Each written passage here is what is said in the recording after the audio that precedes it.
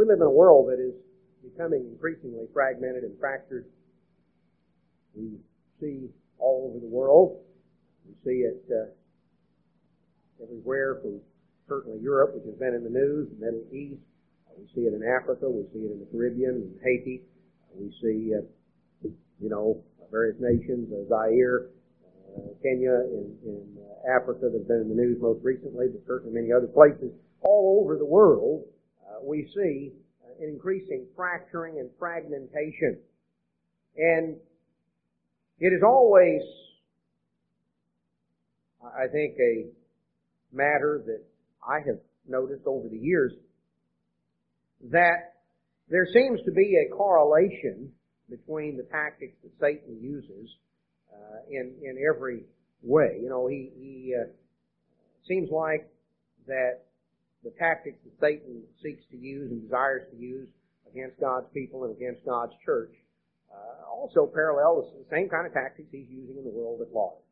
One of the things that we see that is so characteristic of our point in time right now as we go into the 90s, as we're in this 10th decade of the 20th century, this final and 10th decade of this 20th century, we see this increasing fragmentation that is taking place worldwide.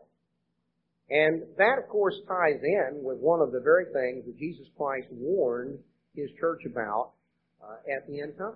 In Matthew 24, when He warned about a spirit of distrust, a spirit of offense, a spirit of fragmentation and fracturing that would ultimately result in what Jesus described in Matthew 24:10, as then shall many be offended and shall betray one another and shall hate one another. Now, brethren, when He's talking about one another, He is talking about His followers. He's talking about His church. And He talks about and He prophesies about a time when many shall be offended and shall betray one another and shall hate one another. Many false prophets shall arise and deceive many. And because iniquity shall abound, because lawlessness is going to multiply, the love of many shall wax cold. He that shall endure to the end, the same shall be saved. Now, we need to understand that Satan the devil seeks to sow the same seeds of distrust and discord and fragmentation in God's church and among God's people as he seeks to sow in the world at large. We have seen it in the world. We have seen frankly, over the last 20 years in God's church, we have seen various ones sort of go out, and many of whom have sought to take away a little group after themselves, and we've seen a fragmenting effect that while on a proportionate basis, percentage basis, each one of these has only been a tiny little fraction, yet when it's taken all together and it's taken, include in the number of people who just simply became discouraged at this sort of thing, it is apparent that it has certainly taken its toll. Now, I would like for us today to understand a fundamental principle that's necessary to maintain and build unity in God's church. Because if we think that that's not going to be a matter of concern in the months and years ahead, then I think we kid ourselves.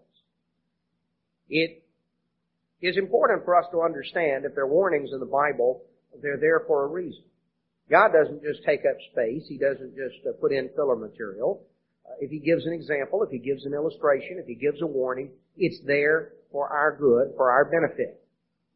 And it's important that we should appreciate and value these things. It's important that we should take them seriously. If we are where we think we are in terms of biblical prophecy, and as we look around the world and see the events that are transpiring and the prophesied events that are shaping up on the world scene, if we are where we are in terms of prophecy as far as the world is concerned, then we also find ourselves in the end times as far as the church is concerned. Events in the church, in terms of the things that are prophesied for the church, are certainly going to keep pace with the things that are prophesied for the world in general. Now, Christ talked about the fact that people would be offended, would betray and hate one another. He talked about in verse 12, because iniquity would abound, the love of many would wax cold. We live in an iniquitous world, a world that iniquity is simply lawlessness. It is a disregard for law. We live in a world that's very selfish, that's very self-oriented, a world that does not take seriously right and wrong.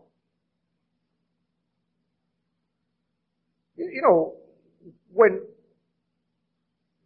we live in a world that is so upside down, we live in a world that is so upside down that in our nation, we've literally come to the point, and the Founding Fathers would just shake their heads in amazement. We've come to the point in this country where it's illegal to pass out Bibles in a school, but it's certainly all right for the students to get condoms at taxpayer expense without their parents' knowledge or permission. Now, what does that say about standards in terms of any concept of right and wrong? It says that we have become so mixed up and so distorted in our ability. It's what it talks about in Romans, where God says, "I will give them over to a reprobate mind, a mind devoid of judgment." Anybody that can't figure that out, anybody to whom that's a great perplexity, that they can't figure out, which ought to be done, or if both or none, or whatever, they can't figure that out, there's a problem. Iniquity abounds in the society around us. We are the product of our society. We are influenced by the society, by the time, the culture, the society in which we live. We live in a society that takes sin less and less seriously. And in any area. In any area. And you look at how rapidly it has changed. Just take Louisiana, for instance. The three leading candidates for governor in this state are all men who are divorced. You realize that it hasn't been that long ago, back in 1964, Nelson Rockefeller's divorce and remarriage cost him the California primary and therefore the Republican nomination to Barry Goldwater. His divorce and remarriage was considered a scandal to the point that in California, of all places, it was still enough of a scandal that it actually cost him the primary and therefore the Republican nomination in 1964. You go back, almost 30 years earlier than that, and it was such a scandal in England that Edward VIII was forced to abdicate his throne over the issue. We've come to a point that it is that virtually anything goes. I mean, and it's important to understand this has happened in such a short time. We have, of course, young people who come along that grow up in a society where, in their experience, which may, be only a matter of 5 or 10 years in terms of their active memory of what's going on around, where they can't imagine some of these things ever having been taken that serious. And yet we live in a society that is on such a downhill toboggan slide in terms of any concept of morality that iniquity abounds. A lawless attitude just is multiplied, and the result of lawlessness is love grows cold, because you see, lawlessness equates with a lack of love, because lawlessness really is a selfish, self-centered approach. I'm concerned about me, I'm going to take care of me, and I don't care about anybody else or what happens to them. So we live in a society that's that way, and brethren, we kid ourselves if we think some of it doesn't rub off on us. And we grow careless, and we grow lax, and we can water down here, there, and yonder, even in our standards. Because we're influenced by the society, the culture, the time, the age in which we live. Well, Christ gives us some warnings, and they're warnings that we need to take seriously. And let's look, let's understand a little bit. To begin with, what's the source of our unity and our fellowship in God's church? What is the source of the unity and the fellowship that we have? We find it back in 1 John chapter 1. 1 John chapter 1 and verse 2. The life was manifested, and we have seen it, and bear witness, and show unto you that eternal life which was with the Father was manifested unto us. Now John is talking about Jesus Christ. And His life was manifested. John says, we've seen it. You know, He was there. He says, I've seen it, I'm bearing witness, and I'm going to show you the eternal life that was with the Father. In other words, Christ was with the Father and was manifested to us. That which we have seen and heard declare we unto you. So John was talking not about secondhand information, but about that which he had experienced. He said, that which we have seen and heard declare we unto you, that you also may have fellowship with us. So John, in writing to the church, says, I'm explaining things to you so that you may have fellowship with us.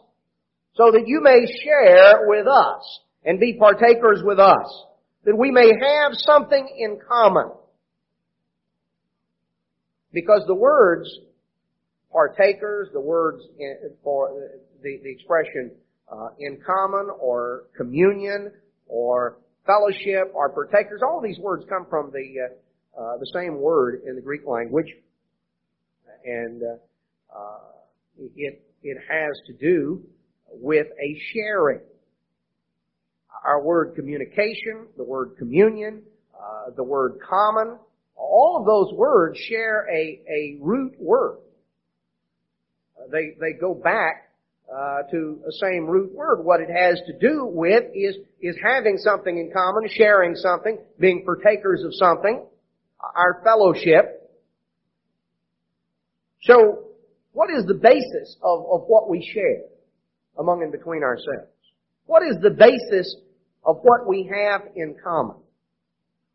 Well, John says, that which we have seen and heard declare we unto you, that you also may have fellowship with us. And truly, our fellowship is with the Father and with His Son, Jesus Christ. These things write we unto you, that your joy may be full. This then is the message which we have heard of Him and declare unto you. God is light, and in Him is no darkness at all. If we say we have fellowship with Him and walk in darkness, we lie and do not the truth. He says, don't kid yourself. You can't have fellowship with God and live your life walking in the darkness of this world. See, the Scripture tells us it compares the world under the influence of Satan to lying in darkness. Because the world doesn't see. And the world is enshrouded in spiritual darkness. It lacks perception. It lacks insight and just being able to grasp what's going on. And the world is darkened by sin and sin's influences. God is not. See, God is light. In Him is no darkness at all. And if we say we have fellowship with Him and walk in darkness, we lie. We're kidding ourselves. You see, you can't live like the world and have fellowship with God at the same time. We can't run with the devil and walk with God simultaneously. It simply doesn't work that way. So John is bringing that out. He said, but if we walk in the light as He is in the light, we have fellowship one with another, and the blood of Jesus Christ cleanses us from all sin. If we say we have no sin, we deceive ourselves and the truth is not in us. If we confess our sins, He's faithful and just to forgive us our sins and to cleanse us from all unrighteousness. If we say we haven't sinned, we make Him a liar, and His word isn't in us. So John is not talking about the fact that if you're in the church, you never sin. You never slip up. He says if we say we have no sin, we deceive ourselves. Truth isn't in us. You're kidding yourself. If you say, oh, well, I've certainly been perfect ever since I've been in church. No. But there is a difference. There is a difference between a slip and a way of life that is practiced. See, if we walk in the light, as He is in the light, we have fellowship one with another. The basis of our fellowship with one another is that we are walking with God. And if we're walking with God, we're walking in the light. See, what does it tell us in the 119th Psalm? God's law is a light. It's a light to our feet, a lamp to our path. God's law, which emanates out from God, lightens our path. And the path that it lightens is that straight and narrow way that Jesus talked about, and He said, few there be that find it. That broad and wide way, many there be that go in thereat, that broad and wide way that leads to destruction, that is the way that is lying and shrouded in darkness. You can't walk that way and walk in the light at the same time. God's law is the means by which it illuminates that pathway. The basis of our fellowship with one another, John says right here in 1 John 1, the basis of our fellowship with one another is that we have fellowship with God and with Christ.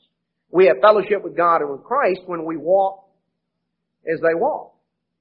You see, it's important to understand, sometimes we hear the expression, sometimes we use the expression in the church, we refer to an individual as being disfellowshipped. Now what does that mean? Well, it just simply means that they're no longer a part of the fellowship of God's people, of God's church. They're no longer included in the fellowship of God's church. It goes right back, if you want to understand it, right here in 1 John 1. The only basis we have for fellowship together is that we are walking in the light of God's way. The basis of our fellowship with one another is that we are walking in fellowship with God and with Christ. If we cease to walk in the light and we're walking in darkness, then we no longer have a basis for fellowship with one another. The church, by its very meaning, the very existence and meaning of the term church, a church means called out ones. It means assembly or group. The church of God is God's assembly, God's group, those that God has called out. So, the basis for fellowship in the church is not just some sort of casual approach. That you can't have it both ways. That's why Paul made plain, and we could go through scriptures. The purpose of the sermon is not to go into disfellowship, but it is, I think, important that we understand because, we live in a society that prides itself so much on being broad-minded and being tolerant. I'm going to tell you, if you get to a point where you're more broad-minded and you're more tolerant than God, you're in trouble because you're wrong. Plainly and simply. If God seems narrow-minded to you, who's right and who's wrong? You or God? Does God need to kind of change with the times and keep up with the 20th century? Is God kind of an old fogey? God needs to sort of broaden His horizons? Well, don't ever kid yourself into thinking that. When you become more broad-minded and more tolerant than God, you're in trouble. You're in trouble because you're wrong. God is right. And we're only right to the extent we agree with God. It doesn't matter if every single one of us in this room agree on something, that does not make it either right or wrong. Every single one of us, me, all of you, we can all agree on something. But that will not make it right or wrong. The only agreement that makes it right or wrong is whether or not we agree with God. The issue is not do we agree with one another, the issue is do we agree with God. That's where we have to look in terms of our agreement. Now, we're going to see a little more about agreement later on, but here we're dealing in 1 John 1, we're dealing with a basic way of life. A way of living, a way of walking through life. Life in this sense is pictured as a journey. And you are walking on this journey. And we walk on this journey through life. We're either walking in the light of God's law or we're walking in the darkness that enshrouds the world. And we're practicing the works of the flesh, if we're living the ways of the world, if we're fitting in and blending in with the world, then we're walking in darkness. And eventually we get far enough off the path that we don't have a basis for continued fellowship with God. When someone's conduct is blatantly out of step with God, then we have to inform that individual, look, what you're doing is not in fellowship with God. You can't live that way and walk with God. And if you're not going to walk with God, then you no longer have a basis for fellowship with God's people. Now, when you want to walk with God, then you have the same basis for fellowship with God's people that all the rest of us have. But you can't live and be practicing as your way of life the world's way. And kid yourself that you're in harmony with God at the same time. Won't work. Well, we could go on through. You see, it is a matter, if we confess our sins, He's faithful and just to forgive us. You know, you slip off the path a little bit. There is a way to get back on. God's not standing there just ready to get you. God's not hoping your foot will slip so He can shove you on down the precipice and say, well, we're through with you. You see, if we face it, if we confess our sins, He's faithful and just to forgive us and to clean us up. Chapter 2 goes on, he says, my little children, these things write I unto you that you sin not. If any man sin, we have an advocate with the Father, Jesus Christ the righteous. He's the propitiation for our sins, and not for ours only, but for the sins of the whole world. Hereby we do know that we know Him if we keep His commandments. He that says, I know Him and keeps not His commandments is a liar, and the truth not in him. Whoso keeps His word, in him truly is the love of God perfected. Hereby know we that we're in Him. He that says he abides in Him ought himself also to walk even as He walked. You see, if we're going to abide in Christ, if we're going to have fellowship with God, we're going to abide in God's love, then we're going to have to, as our way of life, seek to practice Christ's instructions, seek to practice God's commandments. Let's go to James chapter 4. James chapter 4, verse 1 says, from whence come wars and fightings among you? Come they not hence even of your own lust, which war in your members? You lust and have not. You kill and desire to have and cannot obtain. You fight and war, yet you have not because you ask not. You ask and receive not because you ask amiss that you may consume it upon your lusts. You adulterers and adulteresses, know you not that the friendship of the world is enmity with God? Whosoever will be the friend of the world is the enemy of God. You can't be in harmony with this world and with God at the same time. If you fit in with the world, you don't fit in with God. Plain and simple. And that's an issue that I think every one of us in God's church has to face. Whose approval is most important? The world's approval or God's approval? Because, brethren, make no mistake about it. Make no mistake about it. You can't have both indefinitely. Oh, there may be some things that God tells you to do that the world will approve of. But ultimately, you cannot keep and maintain the world's approval and God's approval. You simply cannot have both. Friendship with the world, whosoever will be the friend of the world is the enemy of God. So we have to consider, Abraham was called the friend of God. Abraham was called the friend of God. Abraham kept his distance from the world. Lot didn't. Lot didn't. I know that he was just Lot, but he was just barely just Lot. And he wound up losing everything nearly everything that was important to him, lost virtually his whole family. Because Lot followed a way of compromise. He didn't go all the way and become a part of the world doing everything that the society around him was doing, but he got too close to it. And he compromised on little things until the point that it finally destroyed his family. Because you see, they went further than he did. And they got more deeply enmeshed than he did. And he failed in terms of his proper exercise of leadership. And he let his family get too enmeshed in that world because he got too enmeshed in it. And it cost him a tremendous amount. Abraham's called a friend of God. You can't be a friend of God and friend of the world at the same time. And that's important for us to understand. Because when we start trying to see how far we can go to accommodate the world, we get on a very slippery slope. that can take us right down into the cesspool if we're not very careful. Do you think, verse 5, the Scripture says in vain, the Spirit that dwells in us lusts to envy? But He gives more grace. Wherefore He says, God resists the proud, but He gives grace unto the humble. So if we're wanting to get close to God, what do you do? Verse 7, submit yourselves therefore to God, surrender to Him unconditionally. Submit yourselves therefore to God, resist the devil and he'll flee from you. Draw nigh to God and He will draw nigh to you. Cleanse your hands, you sinners. In other words, clean up what you do. Change your actions. And that's not the stopping place. That's simply part of the starting place. Purify your hearts. You double-minded.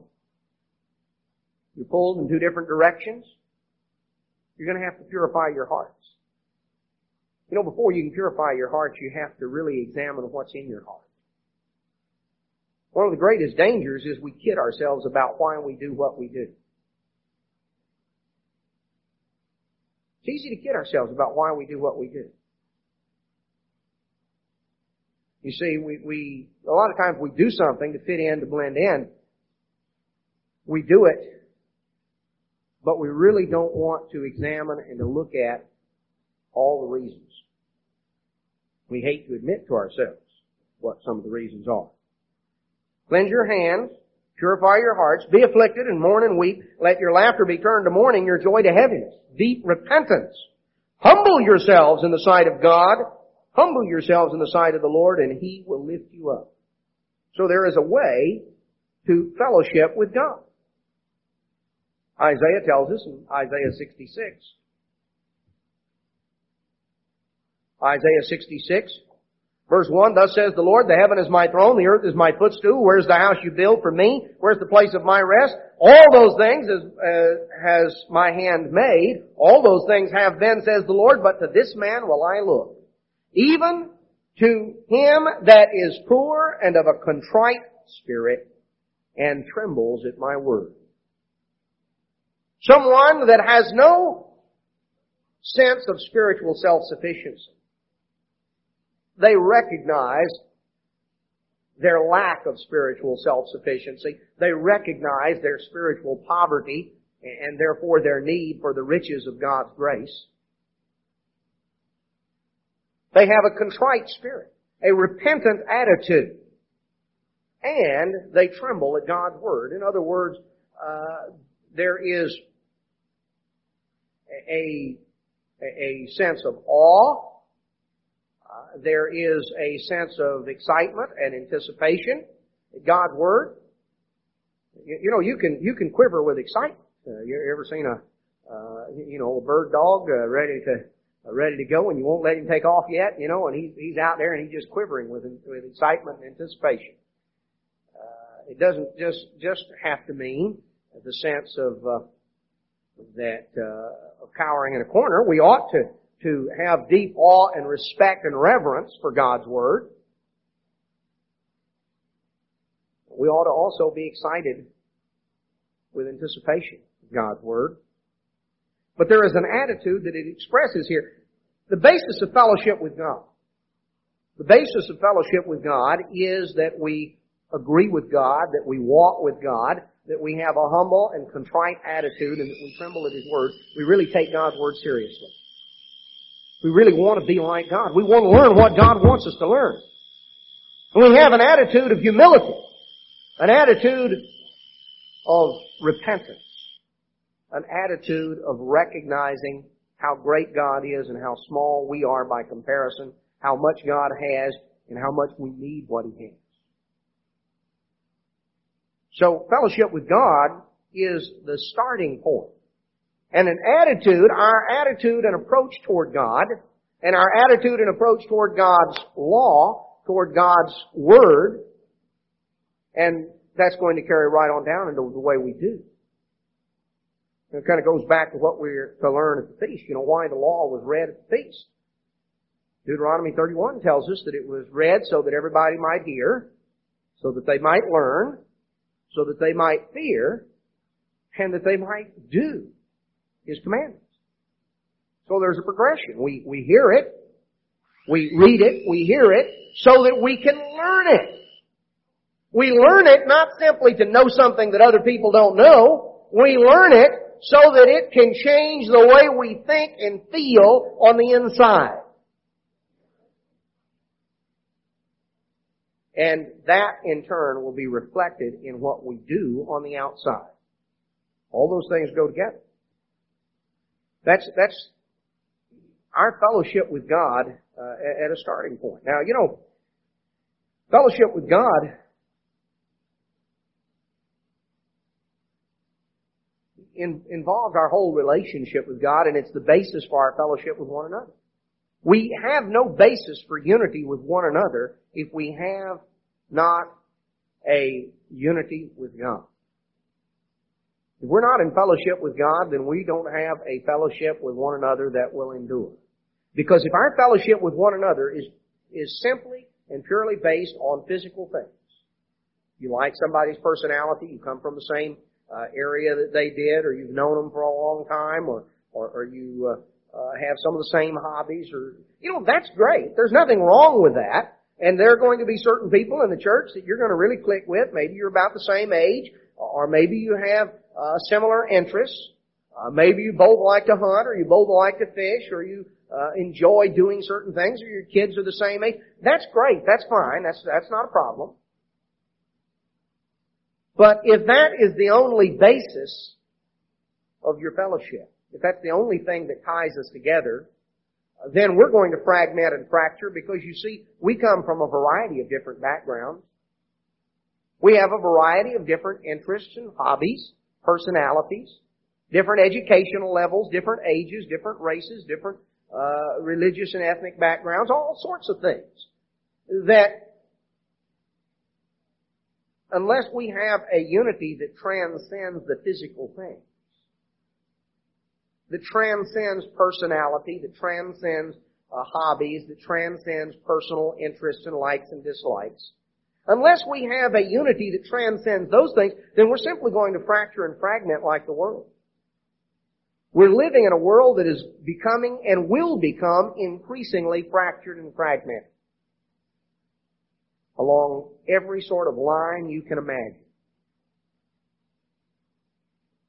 You see, the basis of our unity is going to have to derive, first and foremost, from our unity with God and with Christ. Our unity with God and with Christ is derived from an attitude of awe and respect that we have for God, an appreciation and a value that we have for God and for His Word and for His law, that we take God's Word seriously, that it's important. If we find out God says something, then we're planning to do it.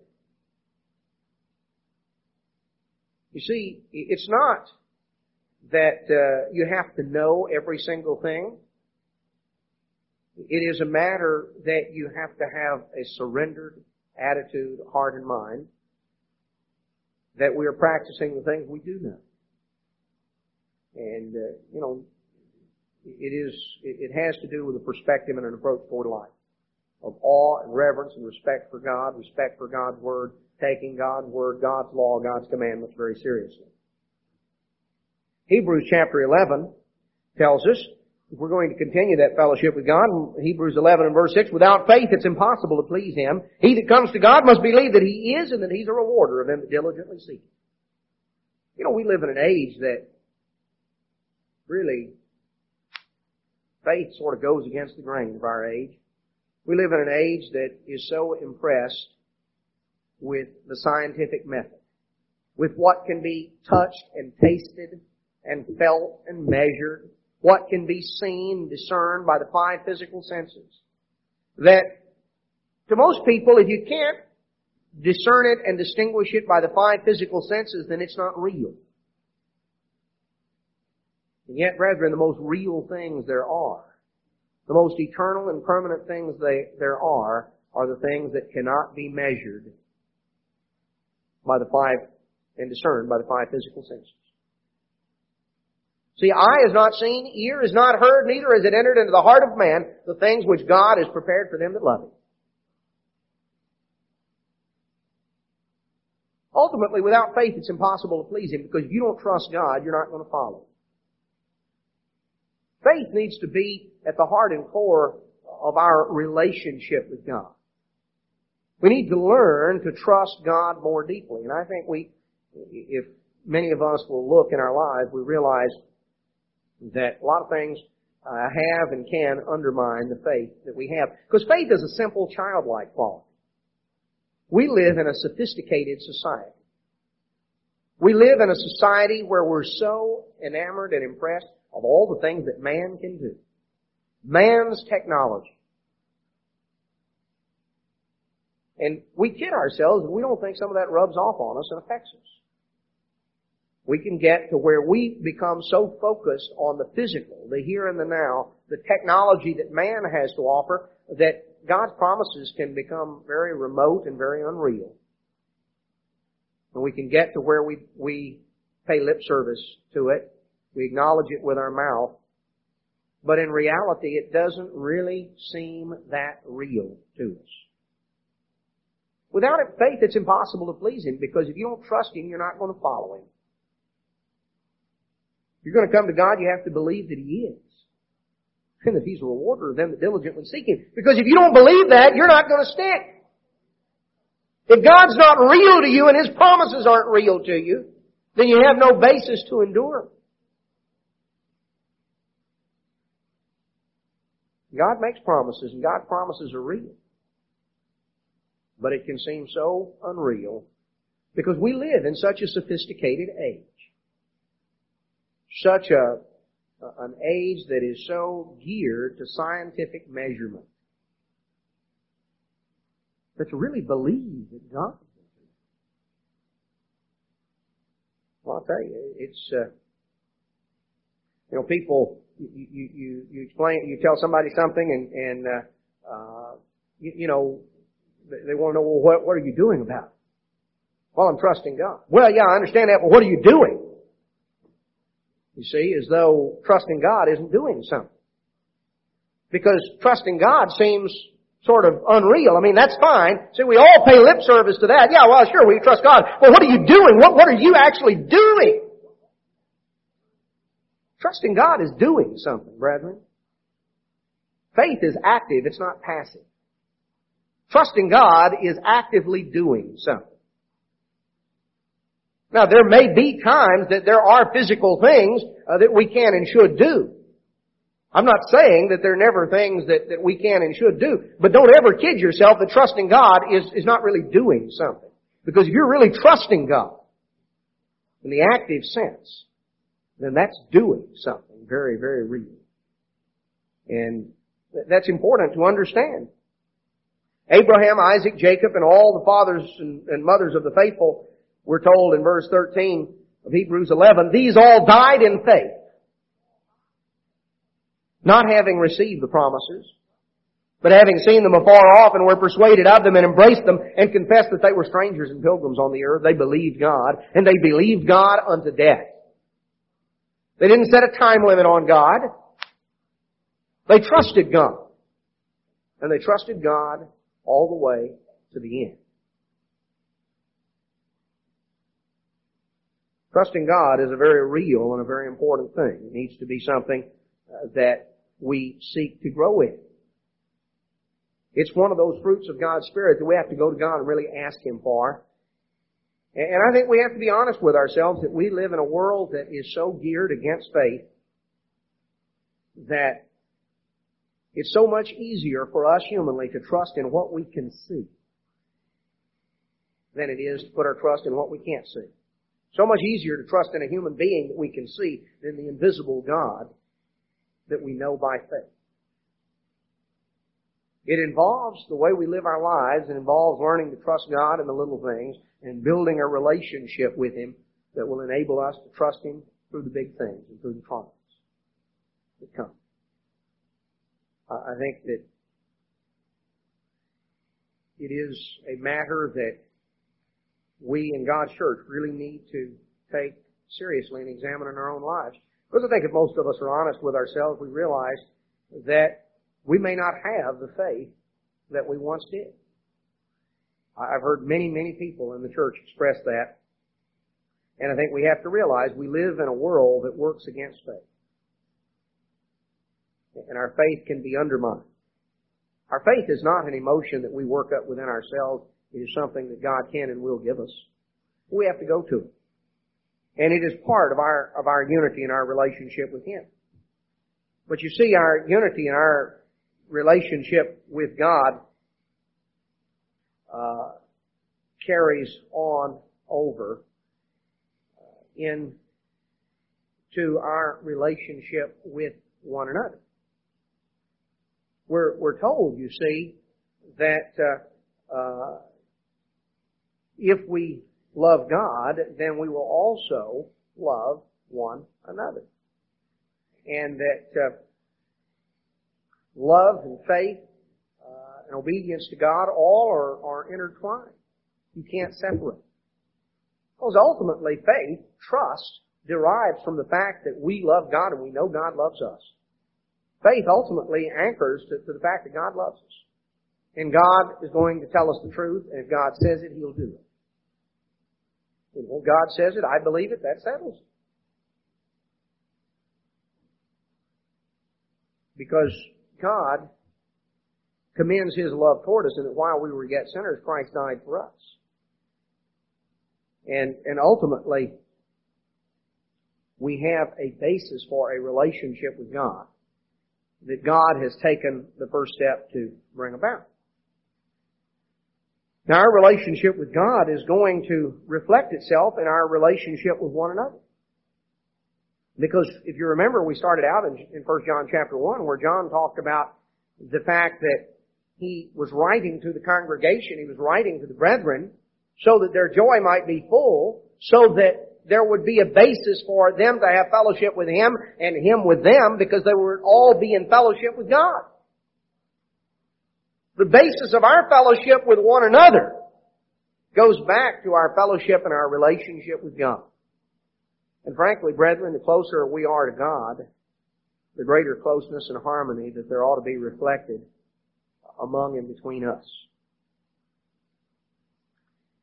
In John chapter 13 and verse 34, Jesus said, "A new commandment that I give unto you, that you love one another as I have loved you, that you love one another." Now what was new was not that you love one another. What was new was the extent of that love. That as I have loved you, you love one another. "By this shall all men know that you are my disciples, if you have love one to another." So love is to be a hallmark, a descriptive characteristic of the disciples of Jesus Christ, the people of God. In 1 John chapter 3 and verse 16, we're told, "Hereby perceive we the love of God." 1 John 3:16. "Hereby perceive we the love of God, because He laid down His life for us, and we ought to lay down our lives for the brethren. Whoso has this world's good and sees his brother have need, and shuts up his bowels of compassion from him, how dwells the love of God in him? My little children, let us not love in word, neither in tongue, but in deed and in truth." How do we understand? How do we perceive? How do we grasp the love of God? Because God so loved the world that He gave His only begotten Son. The Father gave Jesus Christ for us. He gave the ultimate sacrifice. So if you want to gain insight into how much God loves you to the point that He gave Jesus Christ to reconcile you to Himself. Now, in this way, we are able to perceive, we're able to grasp the extent, the magnitude of the love the Father has for us. How are we able to grasp and perceive the love that we have for one another? Well, to the extent that we lay down our lives for one another. Now, that's not just some far off thing, well, yeah, I'd die for you. Our life is our time. And the extent to which we lay down and we give up of our time, that we sacrifice our own convenience. To the extent that we do that, we demonstrate our love, our concern. If we're in a position to help someone and we see that they need that help, and we just sort of turn off compassion, that's not the love of God. Love is not something that we just express. It's not something that is just a nice, sweet sentiment that we express. It ought to be reflected in deeds. It ought to be reflected in what we truly do. You see, it starts with our relationship with God, and it carries on into our relationship with one another. Now, there are things that certainly we can do in terms of our fellowship with one another. Love is the basis of our relationship. Starts out, the real basis is our relationship with God.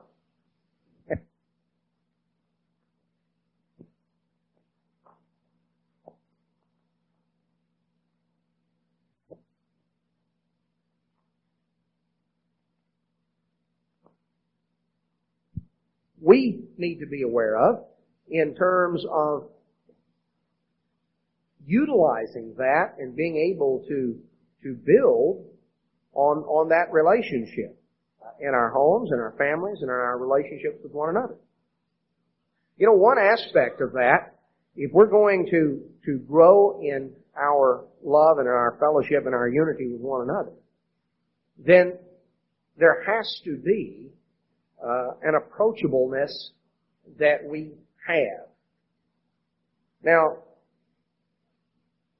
if you want an extreme example, I think the example in the Bible of the individual that I know of, there's a place in the Bible that talks about the most unapproachable individual that I know of, who's mentioned in the Bible.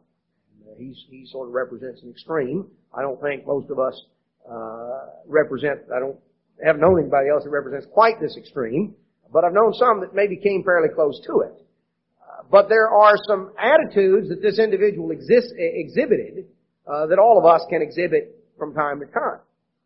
Now, the individual I have reference to is a man who is known in the Bible as Ahasuerus. He's known in secular history as Xerxes. He is the husband of Queen Esther, according to the book of Esther. Now, I'm not going to go back there and go through the book of Esther. We have done that before. But I would just call your attention to the story. You remember that he had allowed Haman to sign a decree to execute all the Jews. Mordecai, Esther's cousin, older cousin who had raised her, had gone to Esther and had gotten word to her and had said, look, you're in a position, you are the queen, you go in to the king and talk to him. And Esther said, I'm afraid to do that. He's not a real approachable sort of guy. In fact, you walk into him and he hasn't sent for you, and he may just cut your head off. Now, I've heard of people saying, well, boy, he'll bite my head off. But they didn't mean it literally. Esther meant it literally. I mean, it was to the point that she said, look, all right, I'll go. But I'm going to fast for 3 days and 3 nights first, and you get all the Jews together in Shushan, and all of you fast with me for 3 days and 3 nights. And then I'll go into the king. Now, he was so unapproachable that she had to fast 3 days to get up the courage to even walk into the room where he was. I would call that somewhat unapproachable. That he was an unapproachable sort of fellow. Now, why was he unapproachable? Well, several reasons. One of which goes back to the law, what was called the law of the Medes and the Persians. You read that expression many times in the Scripture. You know what the law of the Medes and the Persians was based upon? That the king was never wrong. The law of the Medes and the Persians, once the law was promulgated, it couldn't be changed, because if you change it, then what you're saying is the king made a mistake. And the king never made a mistake. That's why they had trouble, see, after the decree was issued, they had to figure a way around that. They wound up, they didn't reverse, they didn't repeal the decree. They simply gave a command that the Jews now had the right to defend themselves from those that attacked them. See, the original decree was anybody could attack the Jews that wanted to and take all their property. He couldn't repeal that because the law of the Medes and the Persians was, the king said it, that was it. The king never made a mistake. So he issued another decree and he said the Jews had the right to defend themselves and the troops of the Persians were expected to help them. Oh, well, even if you did have permission to attack them and you were going to be attacking them and the whole Persian army, you might decide you didn't really want to attack them after all. It sort of cast a different light on it. But you see, what was the problem? Well, number one, here you had an individual who was never wrong, at least in his mind. He grew up thinking, and everybody around him, he had this attitude, he was never wrong. Now, if you're never wrong, you're not a very approachable sort of fellow. Because nobody can ever tell you or even suggest to you that you might be wrong, you might have made a mistake. He was not a very approachable fellow because, number one, he was never wrong. He was always right. Never made a mistake, never said, I'm sorry. He was an individual that was not given to self-control. You read the story, you find out that he clearly had a problem in terms of alcohol, which was a rather common problem in that Persian society. He certainly reflected that, was an individual that, could not, really had no control in any facet or phase of his life. And the whole society and culture encouraged him to accept the fact that he couldn't be wrong, because after all, the law of the Medes and the Persians was that was infallible. There's really nothing about himself that he controlled, including his temper. He was never an individual who learned self-control in any area of life, and therefore if something struck him wrong, he was ready to just, boom, fly off the handle completely. That's why on a whim, he had power of life and death, and so on a whim, he could just lop somebody's head off if they struck it, if he didn't like it. So he was not an approachable fellow. Now, most people, you see, all of us have at least some constraints of society upon us. And though there are people who do literally shoot somebody or stab somebody or kill somebody, but there are others who certainly have the attitude and yet are enough afraid of the punishments and penalties of society that they may put some restraint upon themselves and not go quite to that extreme. The point is that if you have an attitude that you're never wrong, nobody can ever tell you anything, you're never wrong, never make a mistake, never say I'm sorry, and you don't control yourself, just fly off the handle, you're going to be about as approachable as old Xerxes. And, that's sort of a sad thing. I mean, this was his wife.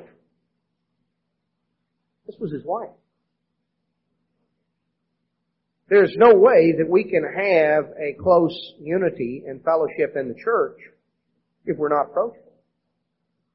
We have to be approachable, and we also have to know how to approach. Well, we could also go through the story of Esther and find out some keys there, but instead let's go back to the book of Galatians.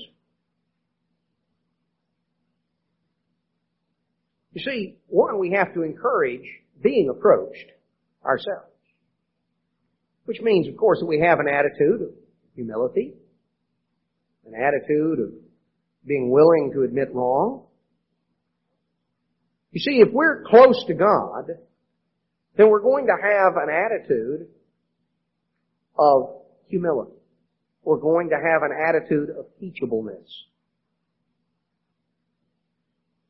And remember, it's our closeness to God that is the basis of our closeness with one another. It's going to reflect itself in love. It's going to reflect itself in our being approachable. It's also going to reflect itself in the way that we do approach one another. In Galatians chapter 6 and verse 1, it says, Brethren, if a man be overtaken in a fault, you which are spiritual, restore such a one in the spirit of meekness, considering yourself lest you also be tempted. Bear you one another's burdens, one another's heavy loads, and so fulfill the law of Christ. He says, if you see a brother, you see somebody overtaken in a fault, you see somebody bogged down in a problem, you which are spiritual, restore such a one in the spirit of meekness, considering yourself lest you also be tempted. You go to somebody about a problem, go in the spirit of meekness. Don't go with an attitude of haughty superiority. Don't go with an attitude that you're better than they are. Realize that under a different set of circumstances, you could be in the same spot, in the same place. It says, you which are spiritual. Now, what does that mean? Well, that's a matter of degree. Some things, what it's saying is, if you see somebody with a problem, then if you have the spiritual wherewithal to help them, then do so. If you don't, then find somebody that does. I sort of liken it to standing there on watching somebody in trouble in the water, maybe somebody drowning, and you see the person. If you're able, maybe there's a pole there, and you can reach that pole out and then grab a hold of it and you can pull them in. That's great. Maybe they're out too far and you can't get to them. You're not able to do it. What do you do then? Well, at that point, if you see that they're in more trouble than what you can help them out of, then you go running to find somebody. You go hunt for the lifeguard.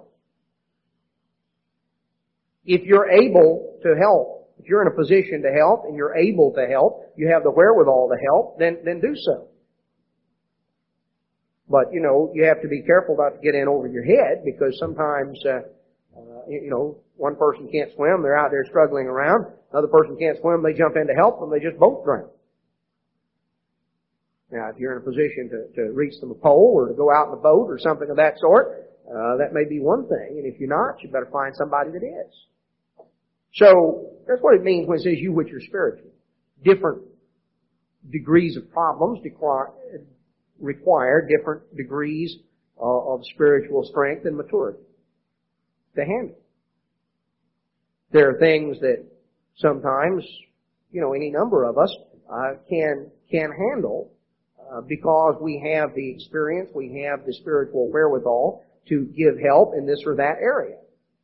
And eventually we find that there are other things that we realize, I'm out of my depth. You need more help than what I can give you. And at that point, then we seek for that extra help. It says if somebody's overtaken in a fault, you which are spiritual, restore such a one in the spirit of meekness, considering yourself, lest you also be tempted. Not a putting down sort of an attitude, but an attitude of trying to help one another bear the heavy loads, an attitude of encouragement, an attitude of meekness.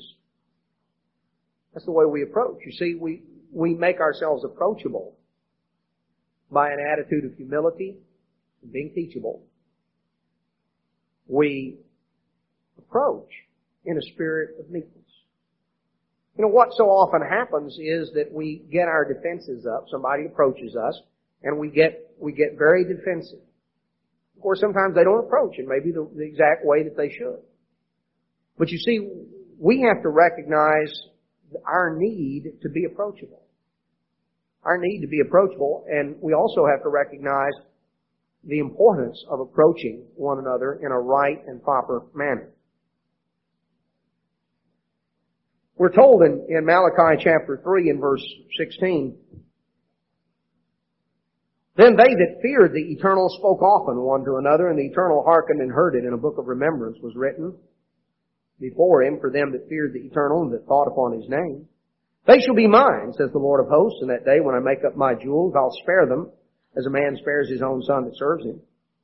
Then shall he return and discern between the righteous and the wicked, between him that serves God and him that serves him not. Here it's talking about, if you really want the time setting, talking about the time prior to Christ's return, talking about those of God's people that will be spared. Verse 17 is certainly an allusion. He says, I will spare them as a man spares his own son that serves him.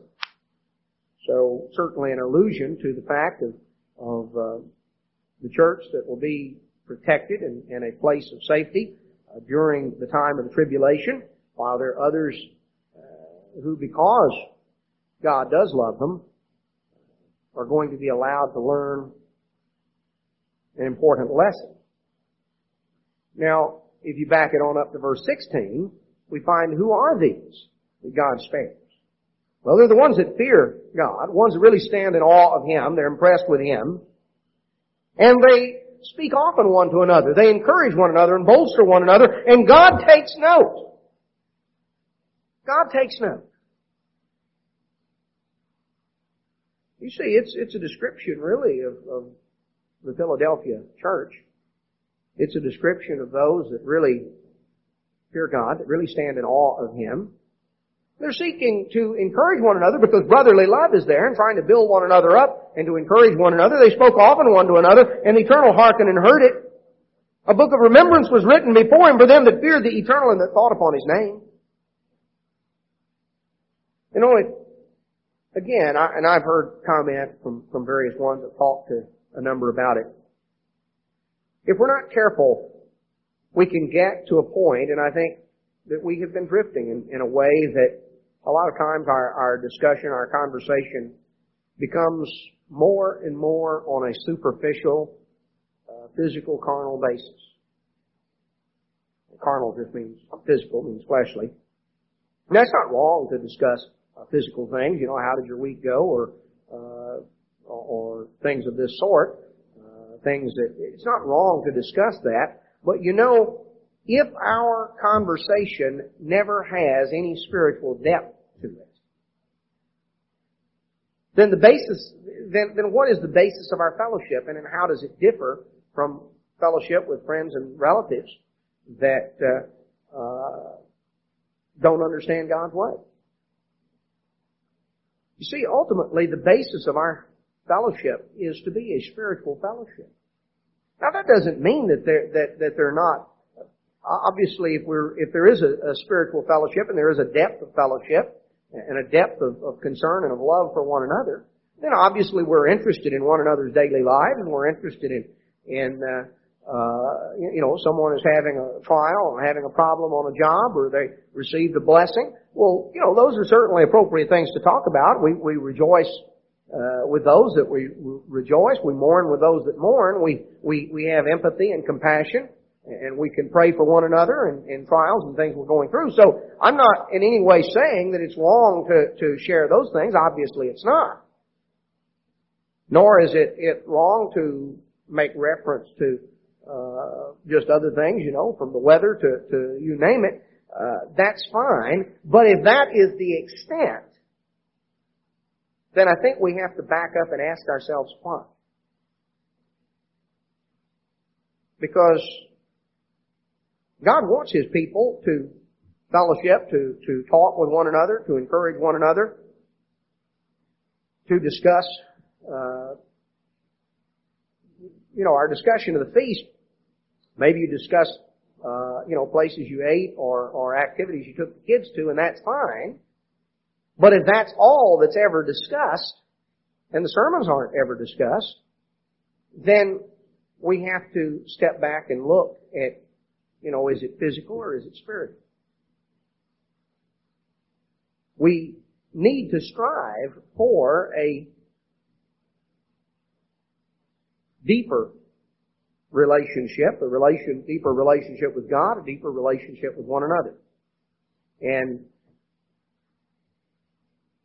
these things lie at the heart and core of matters that will deepen our relationship with one another, that will stand in the way of our being fractured and splintered and fragmented.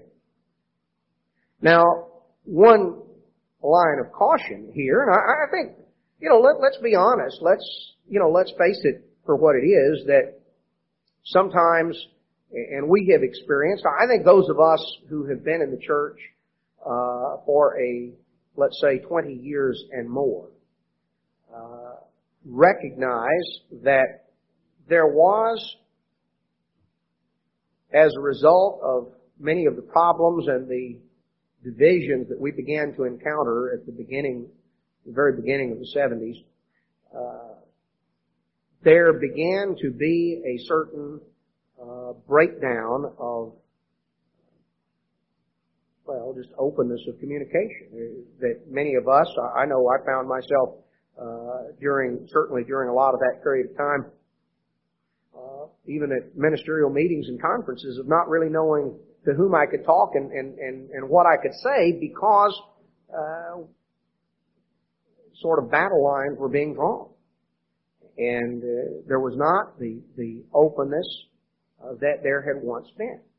And as a result, certain tensions built up, and people became more and more guarded in their comments because the fear that they were going to be branded this way or that way, and there was just a certain underlying tension that came in. Those things, I certainly, in time, those things began to improve. I think we went through some very difficult times, but I think we kid ourselves if we don't recognize that there can be and do exist from time to time certain tensions that come up and certain apprehensions. None of us wants to be branded in some sort of way and to have our conversion brought into question because of an opinion on this or that subject. And as a result, if we're not careful, our fears and apprehensions in some of these things can create barriers, can create tensions that ultimately mean that the basis of our fellowship can come to a point where it's only existing on the most shallow and superficial level. And when that comes about, then we're ripe for Satan to incite discord and fragmentation. You know, the Roman church experienced problems along that line, far more so than what we are experiencing in the church today, because the Roman church, in some ways, was not even a fully organized church congregation. It was a group of believers that had congregated in Rome over a period of years and who were fellowshipping with one another, but there was not an ordained ministry present in Rome. There was a fellowship of believers, people primarily who had come into the church in other areas and had moved to Rome. Paul desired to go to Rome that he might establish them and give them a firmer foundation, but there were a lot of problems. There were disagreements that existed in Rome.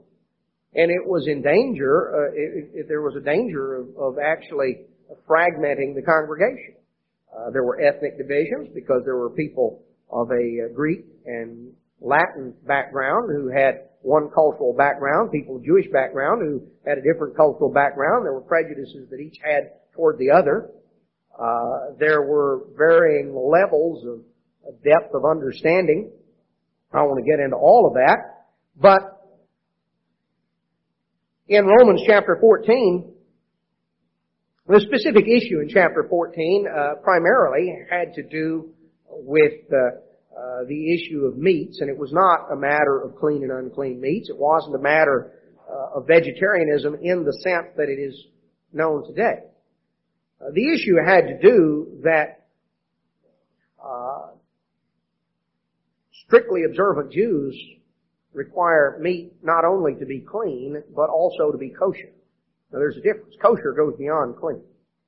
If it's unclean, well, it's certainly not kosher, but kosher includes not merely the fact that it is of a clean animal, but that it was ritually slaughtered in the proper way. In this day and time, it would certainly have included the fact that it had not been offered to an idol.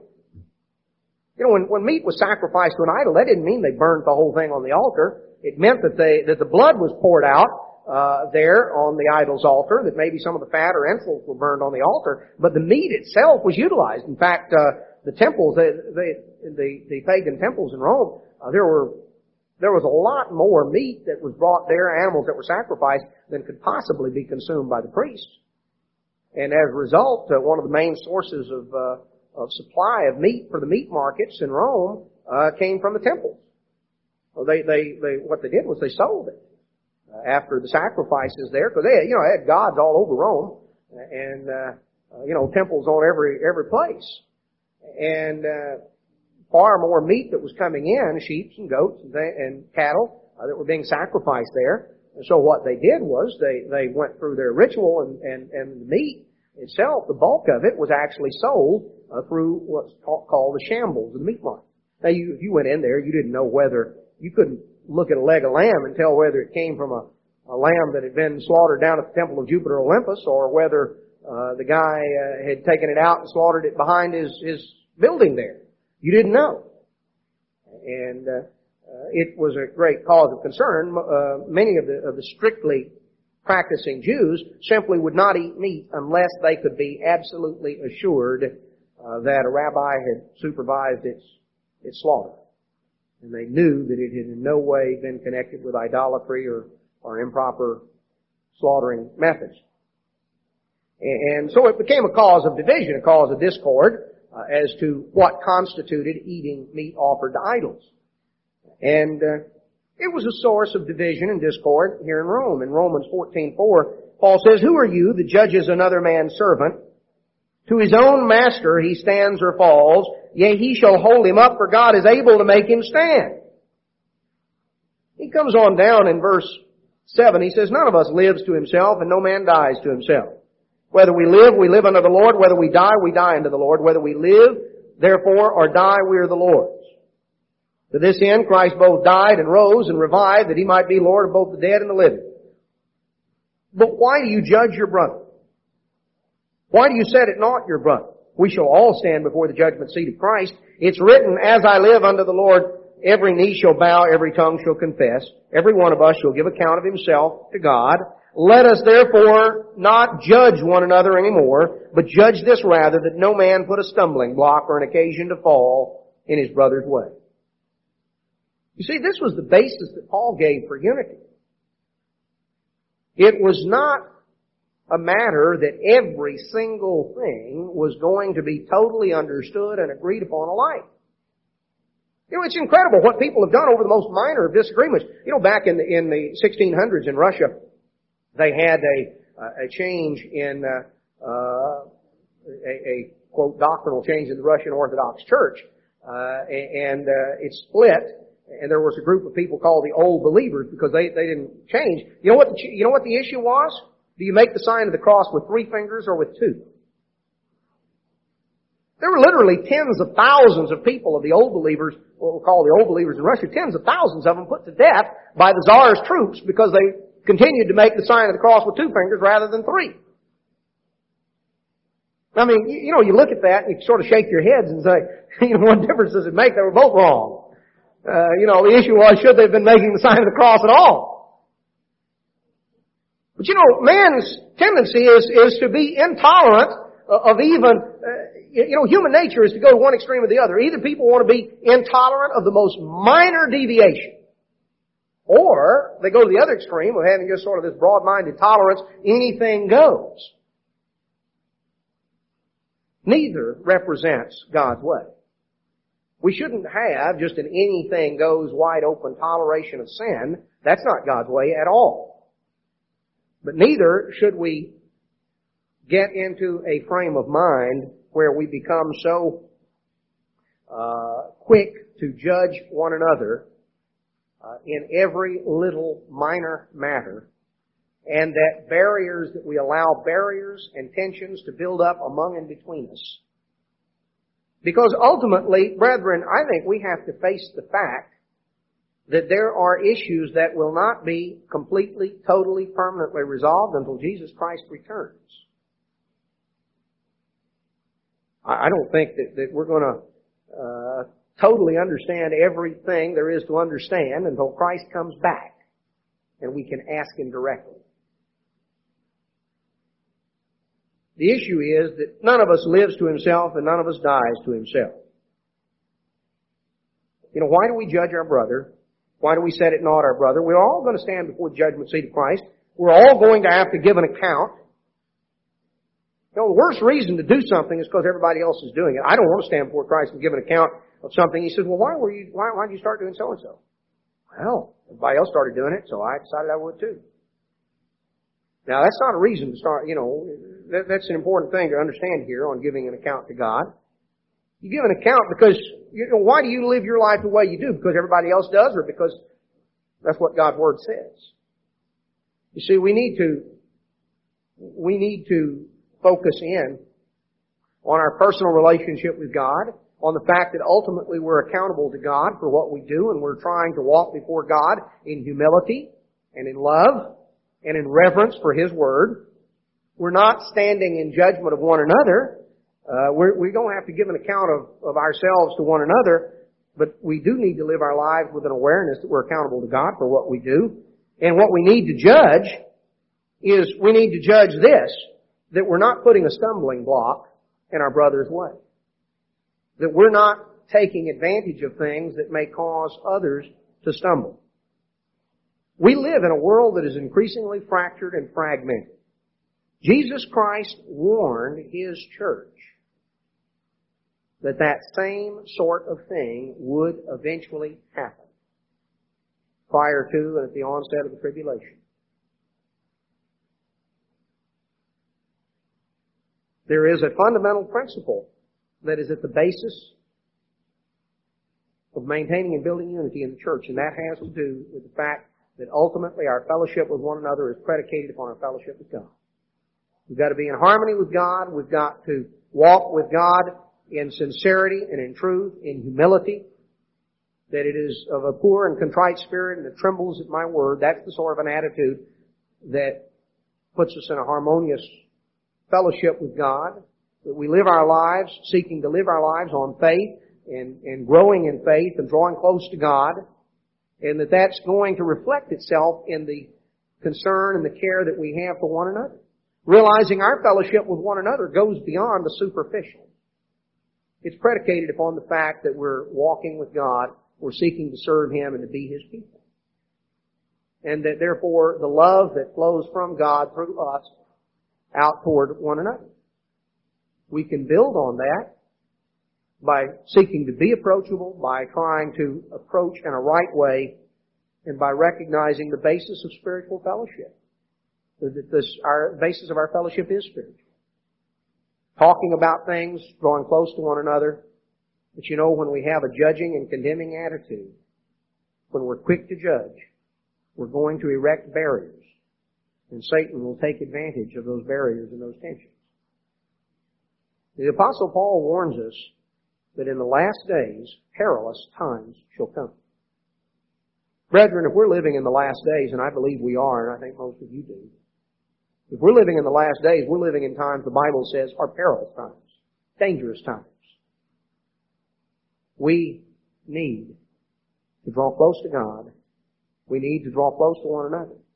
And to realize we're going to be under a continuing onslaught from Satan the devil to fracture and to fragment, just as this entire world is doing and is disintegrating in the process.